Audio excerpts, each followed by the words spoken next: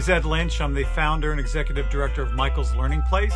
It's named after my daughter Mychal, who passed away when she was 7.5 years old, and she'd be 34 if she was here today.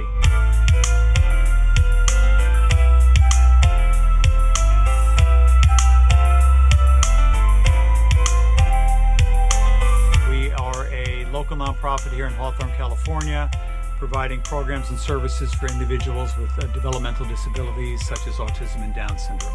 We opened our doors to an after-school program at first, and then added an adult day program, which is focused on independent living skills, job skills training, which we hope turns into employment out in the community. In some cases here at Mychal'S, we hire our students.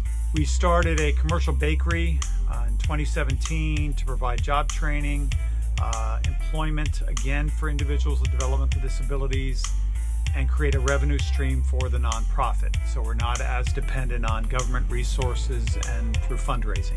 In 2018, we started Mychal'S Prints and Embroidery, again to provide job training, employment opportunities, create a source of income for the organization as a nonprofit, but also to create awareness in the community that our students are capable and able. Our next adventure is going to be opening up our own cafe here in Redondo Beach.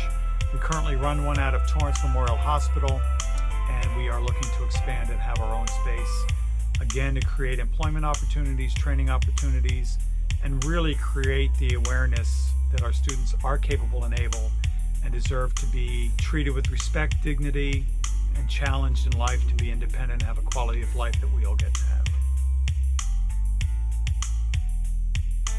So our relationship with the Teamsters Union is a fairly new one. We just delivered, I think it was 600 baked goods to a local meeting in Long Beach.